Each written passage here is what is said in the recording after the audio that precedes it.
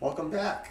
This is your BoomerTECH guide, Chris Toy, and today's cooking demonstration is going to be pepper flavored pasta.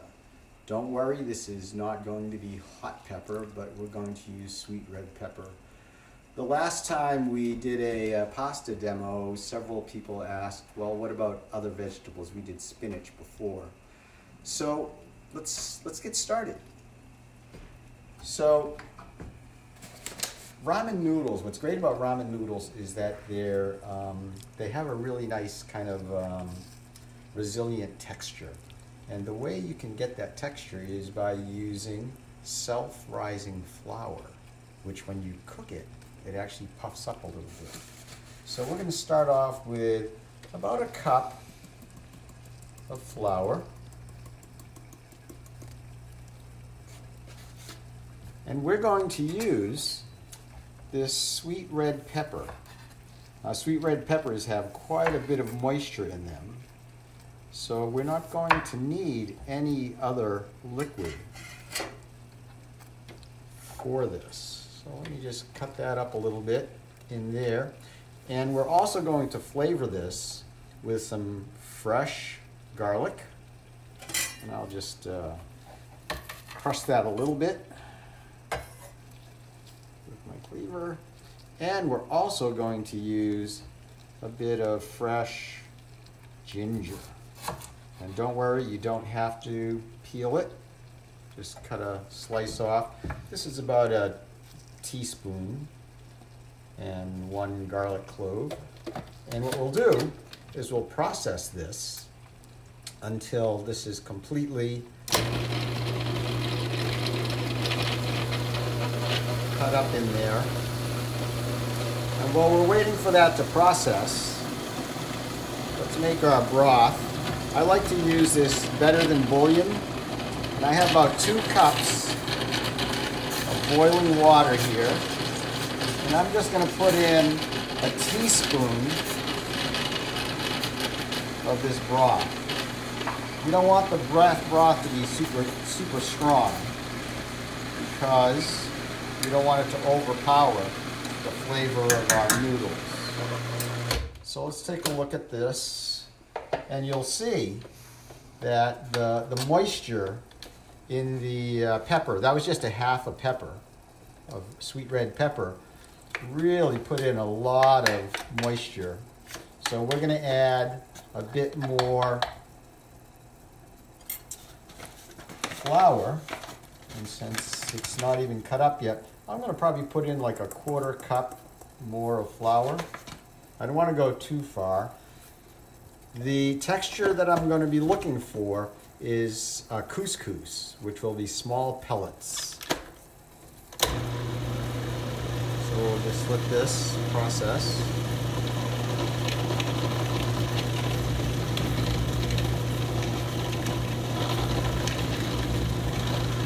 So you can see that just the pepper, half a pepper, will make quite a bit of dough. So we're going to put in another 1/4 cup.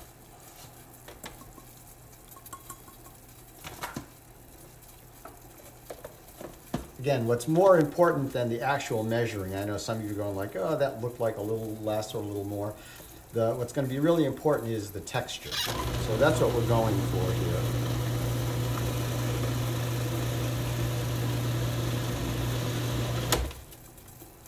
There we go, we're getting close.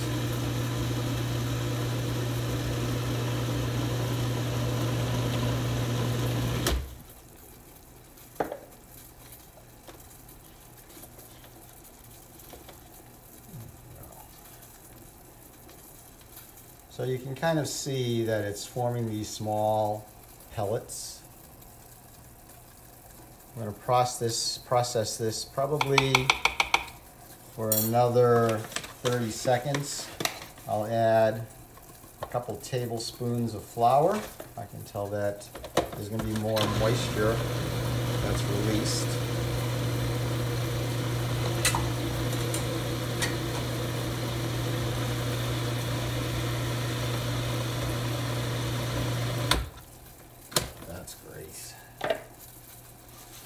So there, if you look, you'll see that the dough is soft, but it's not sticking to my hands. So it's not a really sticky dough, and that's what you're looking for. So we'll take a handful of this dough,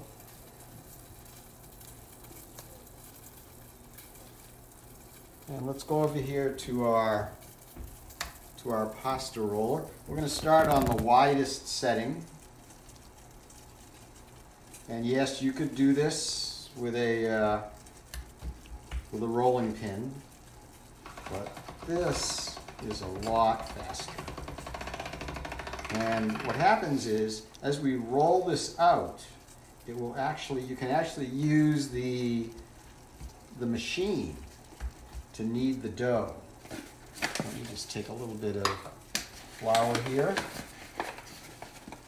Still a little bit wet, but not crazy. We'll flatten that out. And we'll put that through again. So, just fold that in half.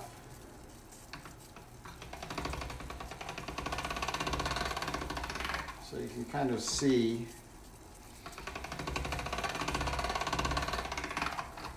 that this will gradually smooth that dough out. So I'll just make it a little thinner.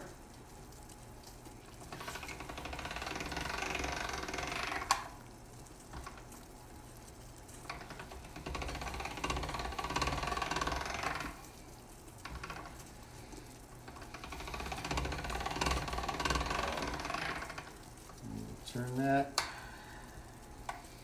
I'm skipping over one or two of the settings, so you don't have to necessarily go in lockstep as you're making these noodles.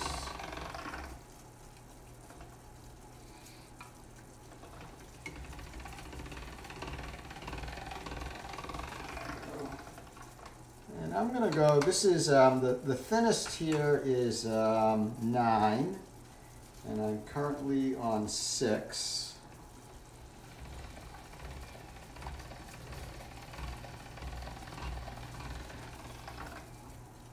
And I think I'm going to stop on 6, which is kind of a medium.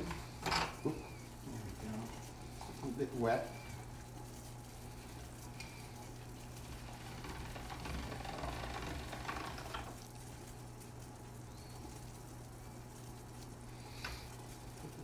Again.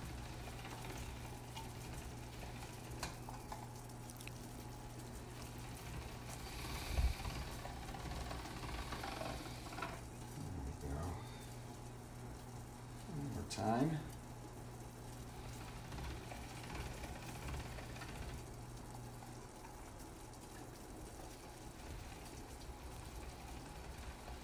All right. So you can see each time I put that through, it's making the dough smoother.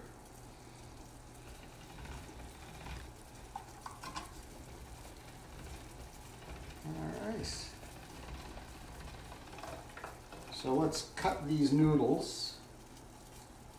And what I'll do, I tend to like my my noodles more robust, so I'm going to use the fettuccine, the wider. You can also cut these by hand if you want. You want them to make them really thick. There we go. And we have a chopstick here.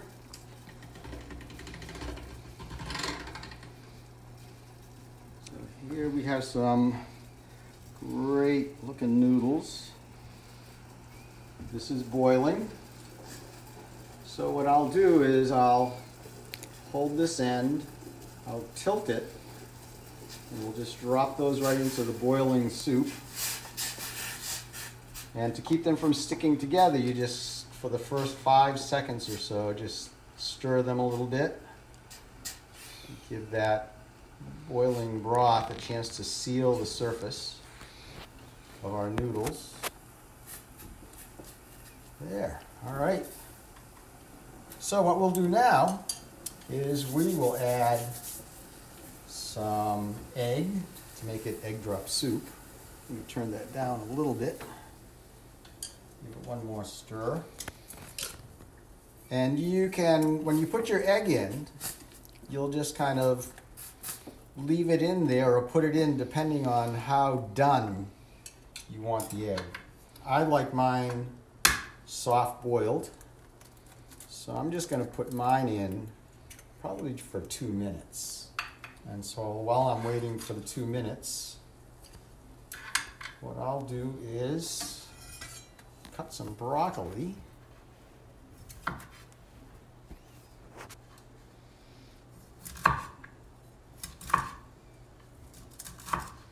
There you go.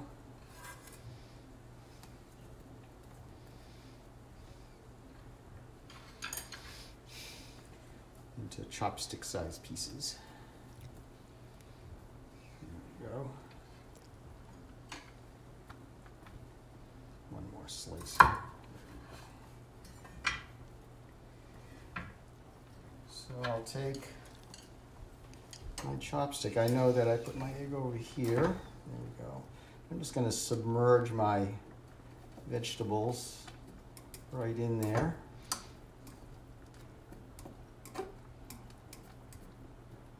These are really pretty noodles.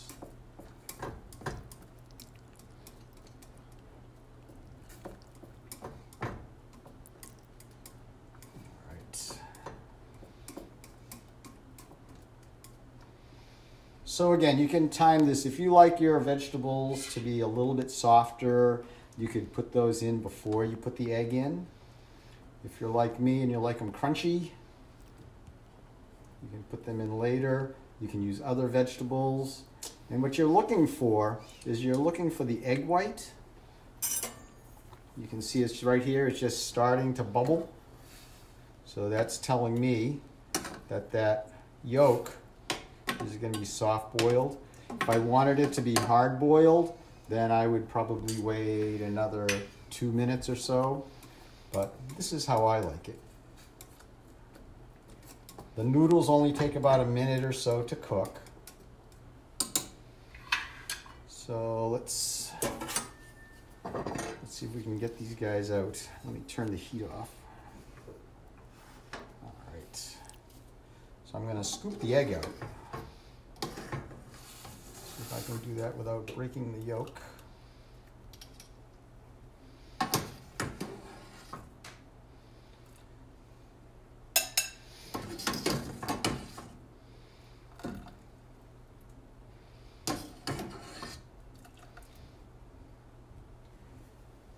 And we'll get some broth in here.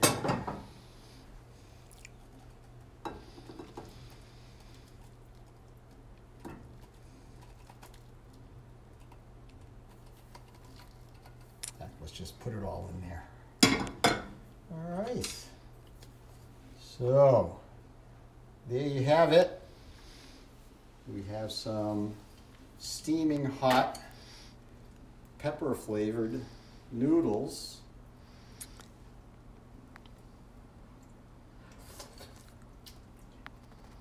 With egg drop soup.